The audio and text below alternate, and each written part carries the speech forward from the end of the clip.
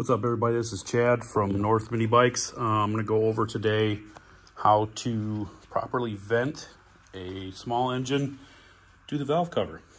So basically, with your stock valve cover, you can absolutely use this. I recommend putting them both in the top flat section right there, but you got to understand, this is your check valve. So when you tap and die, you need to put your holes in this first section like this. See that?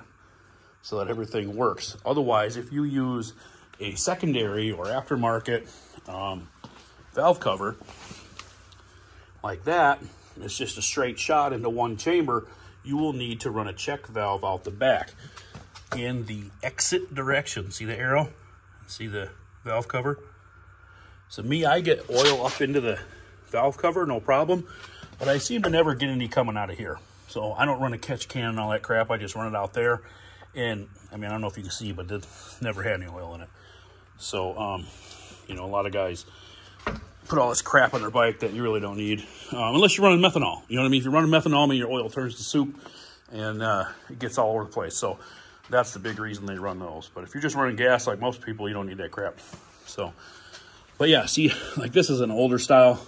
I got a different valve cover coming. So I just did this quick, and I have two coming off of there into that first chamber and then into here. So, but like I said, I'm going to redo this and put a new side cover on this one and then put the new valve cover on there. But that's basically it. It's really simple. Just get the Amazon tap and die set, or unless you have the tools at home, but most people don't have this. This is a, Jesus, 21, yeah, I think 21/64 drill bit for the 1/8 NPT tap.